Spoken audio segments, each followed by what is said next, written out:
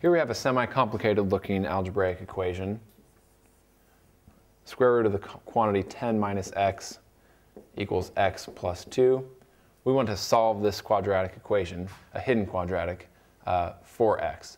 So to do that, let's try and put it 0 equals something in the normal way and see if we can tease it out to be a normal quadratic equation. So to do that, we want to get rid of this, this square root here. Let's take the square of both sides and see what we get. Now if we take the square of this side, well, we'll just get your 10 minus x back.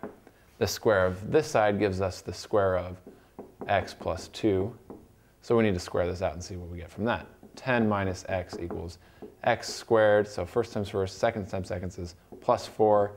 And then we get the two cross terms. Plus 2x is plus 4x. So two quantities of 2x.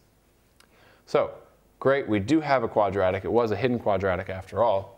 Now we can put it all on the same side and write it in the normal way. So subtract 10, add x.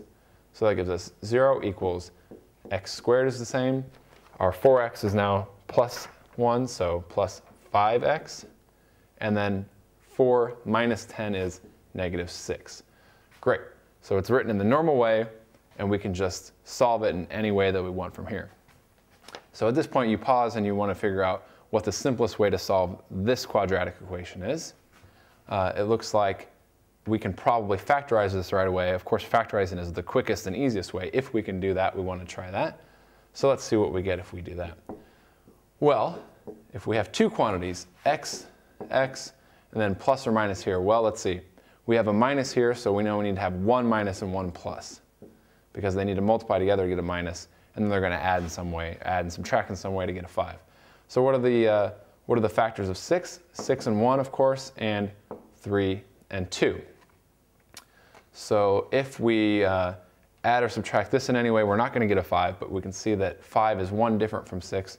So not this one, but this one.